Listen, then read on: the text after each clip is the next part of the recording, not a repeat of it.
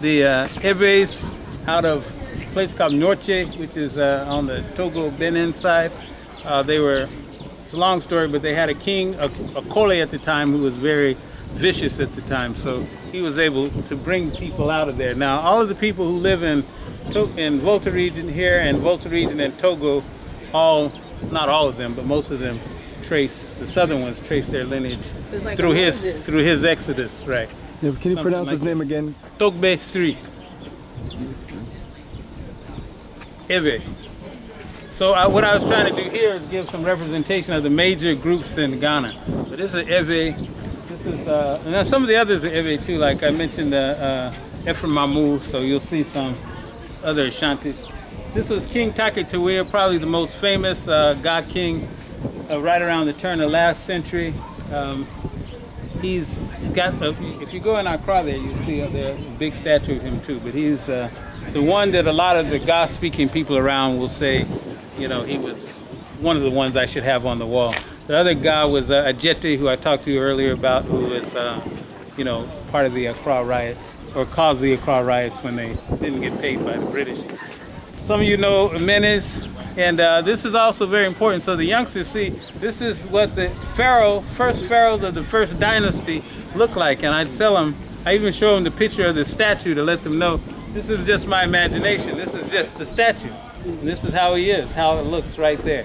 And so it's hard for them to imagine because they watch all these Charlton Heston movies, you know, and then they see this and they get, you know, but the younger you can get them, the more they understand it. Okay, Cabral. The reason these are big, by the way, the four big ones on the outside are those four main Ghanaian, you know, from four. There's more than four groups in Ghana, of course, but I'd say the four most populous groups. And then the four in the middle are just my kind of favorites. Well, I got Garvey and Co. on the front. But, you know, these are just people I think are just extra impactful. That's why they're a little bigger than some of the others you've been seeing. Cabral, of course, is a brilliant philosopher warrior out of Guinea-Bissau. His ability to rally his people on a cultural basis, on a realistic, pragmatic basis, was what really allowed them to knock the Portuguese out.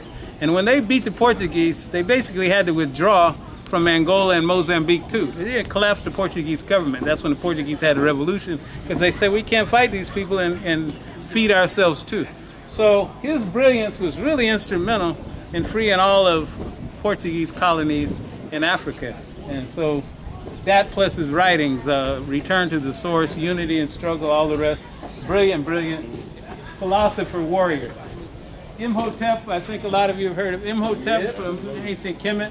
One thing that I always impress upon the youngsters is if you go to medical school anywhere pretty much in the world and you do your Hippocratic Oath and you talk about Asclepius, which was just basically Imhotep, you know how the Greeks always put their names on things.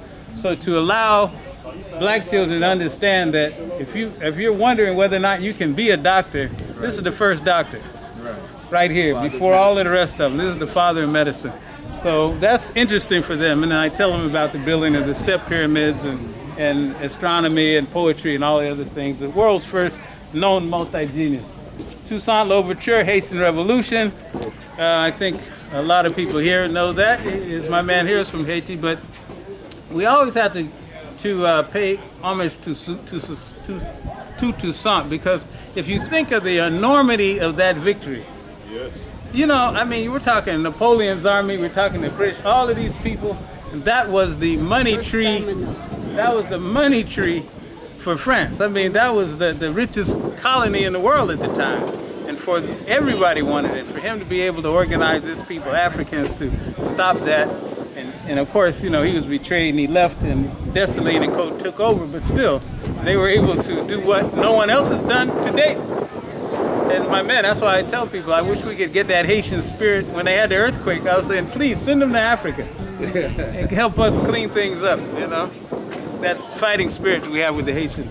This is Nagbewa. Nagbewa is one of the main fathers of the northerners, Mamprusi, the Gombas, the Mosi up in Burkina Faso. But he's the father of a lot of the big northern groups. My wife is is a northerner. She's a Frafra. So, you know, all of them come through his line. He's buried in Pusaga up near Baku. I've been up there to visit the grave, so he's probably the most impactful northerner in Ghana and Burkina Faso. So it looks like in Ghana, all the different sects are living together very harmoniously, including across religious lines. Was that Kwame's doing, or it was something that was happening before? Well, you know, I think you know, Africans have always lived together. Okay, we've always learned how to, you know, just like any other groups, we fight back and forth. But I wouldn't say that we're more harmonious now than, say, in the past. Okay. You know, I mean, you're stuck inside of this enclosure called Ghana or Togo or whatever. So, you know, you have to manage one way or another. But it's not very conducive to. We've got some places power. where they're killing each other along sect lines, or they've killed each other along sect lines. Yeah, we have that. Okay.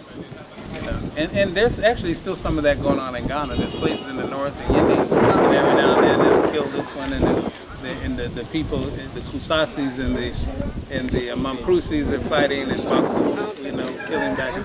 So this goes on, you know. It's like the Basque are killing people in other parts of Spain, you know. It's nothing African about it. Osei Tutu, now it's hard to do Osei Tutu without doing a Confanoche too, but the first Asante-Hini, and I don't know if you all, if you go to Kumasi, you get more about the Asante Empire, you know, the golden stool, descending Confanoche, and all of the things that it represents.